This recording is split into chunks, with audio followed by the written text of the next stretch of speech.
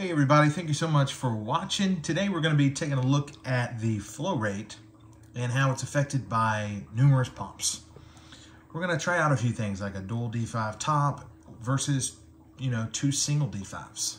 Is that more powerful? We are going to be using the Aqua Tuning HighFlow Next, or I'm sorry, HighFlow 2 to get an accurate water flow measurement. Now, if you are using this water flow sensor here, I do recommend you use a Aqua, the OCTO, or a D5 Next to run it into. It has to be calibrated properly. When I originally got this flow sensor, I had plugged it into my motherboard because there is a water flow input with a 3-pin fan header, and there's also a 2-pin temperature sensor. However, the flow rate is not calibrated correctly, or at least I don't think it is. I'm using 5 D5 pumps at 100%, and it tells me that I'm getting somewhere around 700 to 720 liters an hour. Now, that may seem plausible, I'm not sure if I believe it. When I plug it into my D5 Next and go through the proper calibration by setting up my internal tubing, the impulses per second, and of course the coolant type I'm using, and selecting the proper flow sensor, based on the Aqua Tuning software, I'm getting somewhere around 435 to 440 liters an hour. That seems to be a more believable number.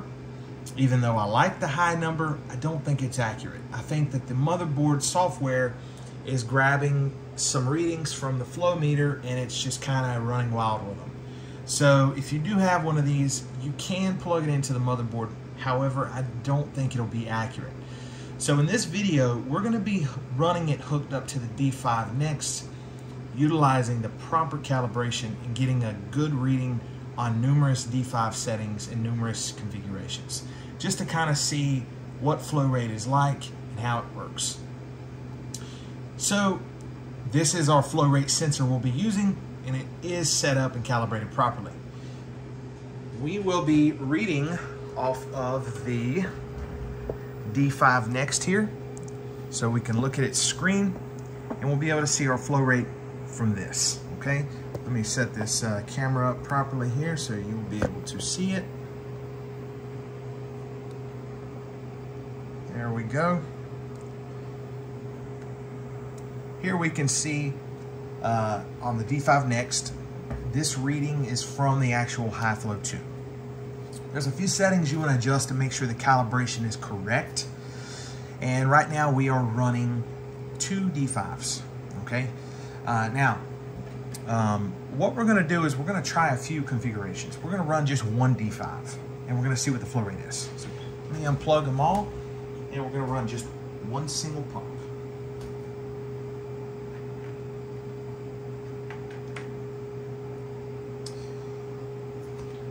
All right, there we go. So we're running only the D5 Next. We are getting 180 liters an hour flow rate. The pump is at 100%. What I'm gonna do next is see how a dual D5 performs compared to 2 separate D5s. This is a dual D5 top. As you can see here, we have 1 D5 on one end and another D5 on the other end. So these are primarily useful for saving space. If you only have 1 mounting spot, or you're trying to reduce the size, this is useful for that.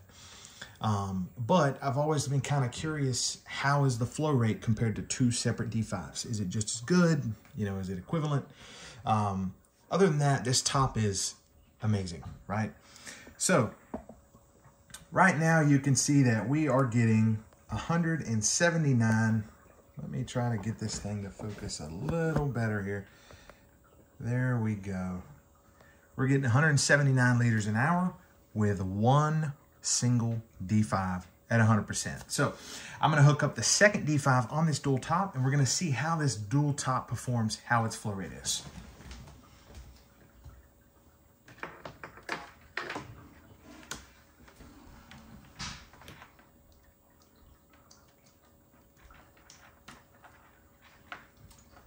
Okay, so I went ahead and plugged in the second D5 that's on this D5 top. and we'll see how it runs. So we are getting 253 liters an hour. This is one top with 2 D5s on it.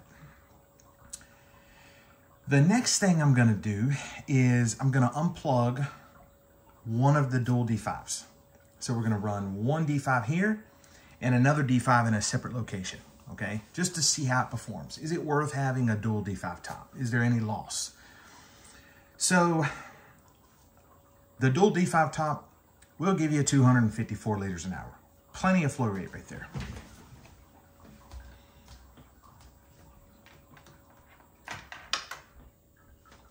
We're gonna go back down to our 180, getting 180 liters an hour right now.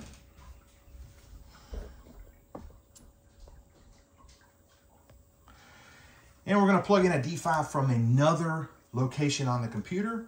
So we'll be running one D5 in one location and another D5 in another location.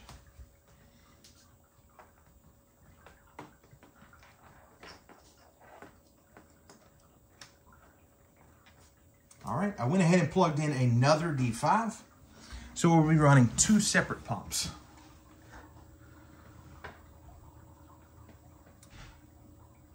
Okay, we're getting 265 liters an hour now.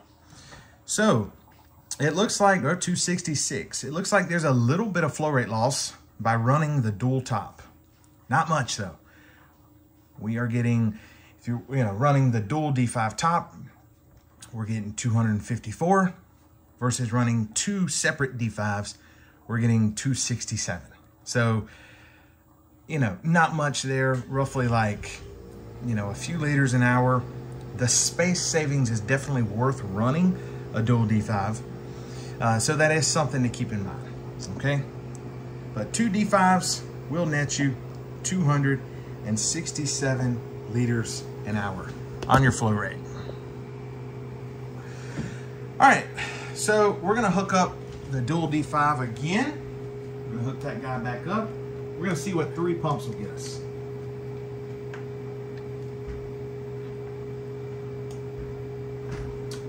All right, here comes the 3rd one. And here we go. 325 liters an hour right there from 3 pumps.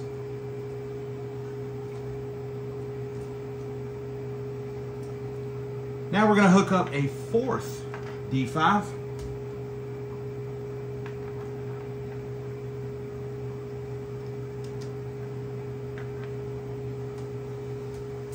All right, that is getting us up to 380 liters an hour.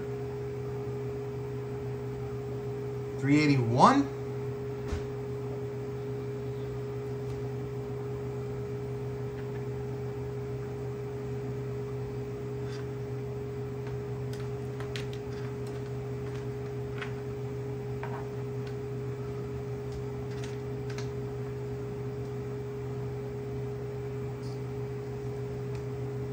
And here comes the 5th one.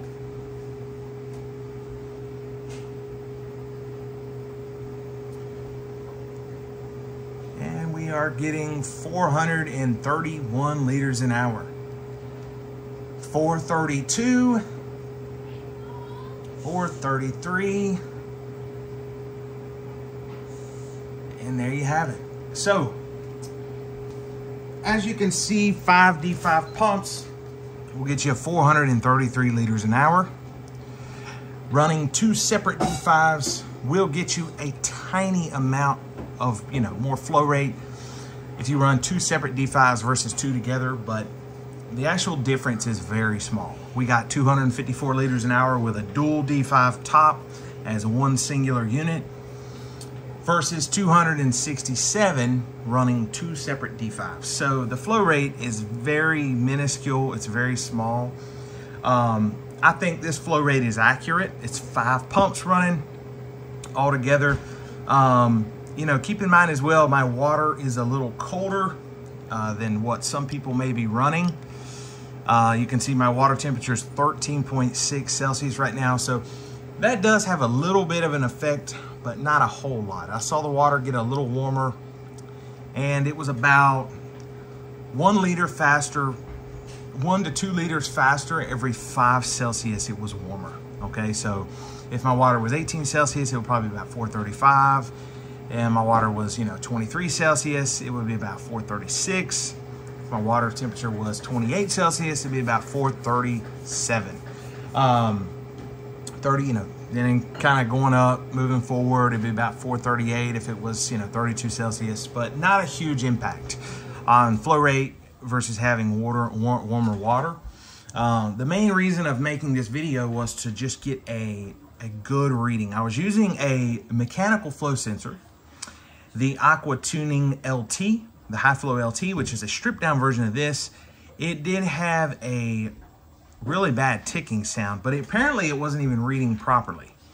I do want to show you the virtual flow rate when we're not using this sensor. So we're going to go over to sensors here. We're going to go to flow rate, and we're going to select the virtual sensor. Okay, so we're going to go back.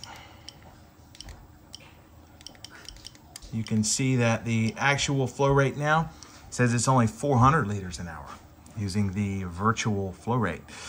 So the D5 Next does not read quite as fast as it should. Now, the one thing about accuracy on the virtual flow sensor is the loss is larger with the less pumps you're running. So we saw with one D5, we were getting 179 liters an hour.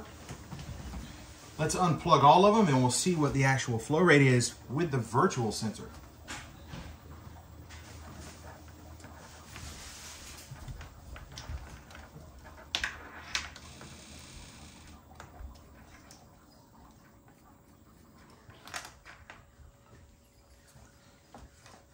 Okay, so the virtual flow rate is down to, wow, let's see, it's 98. So you can see here that that virtual flow rate is just not really as accurate as a real flow sensor. Running this D5 Next at 100%, it says I'm getting 95 liters an hour. That's not correct.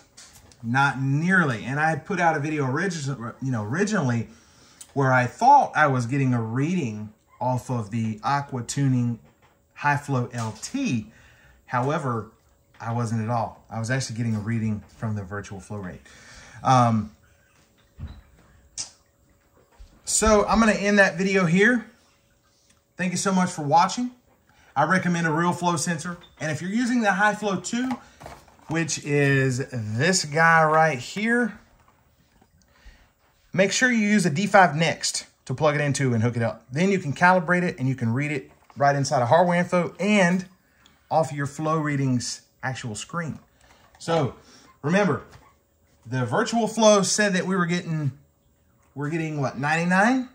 The High Flow 2 mechanical flow sensor says we were getting 179 to 181 with one D5 pump. So it's reading half as much as what it should. It's pretty close with 5 pumps, but with only one, it's only about 95 or so. Now let's hook up 2.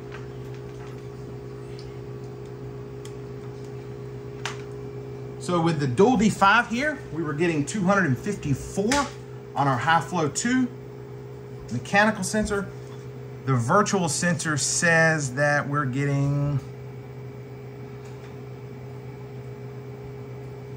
185, 186. So I hope that's helpful. It's not quite accurate. The best way to do it is to get a proper reading, and then you can adjust the virtual sensor to compensate. But my real flow rate is 433 or 434 liters an hour with 5 D5 pumps. I don't think it's 700 liters an hour running off the motherboard software, but anyways, I hope you all enjoyed this video. I'll see you in the next one. Hey, look at that. It says, so essentially with 2 D5s, I'm really getting the flow rate of 1. So the virtual sensor's just not quite accurate there. Anyways, I'll see you all in the next one. Thank you for watching. Peace.